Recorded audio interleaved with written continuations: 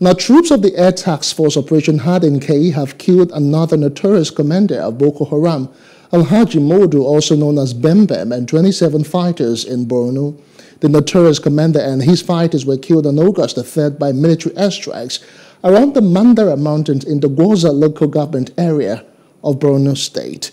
Sources within the military high command confirmed that the operation followed credible intelligence reports indicating that the Islamic State of West African province fighters were converged in large numbers with the intention to conduct attacks. Now, the deceased terrorist fighter, Modu, was a popular drug baron who went into armed robbery before joining the Boko Haram sect. Bem Bem commanded the displacement of Bama town in 2014 and the killing of hundreds of persons before declaring it a Boko Haram caliphate.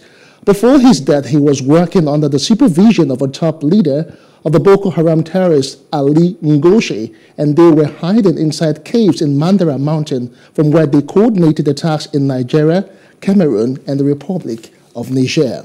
Hello. Hope you enjoyed the news. Please do subscribe to our YouTube channel and don't forget to hit the notification button so you get notified about fresh news updates.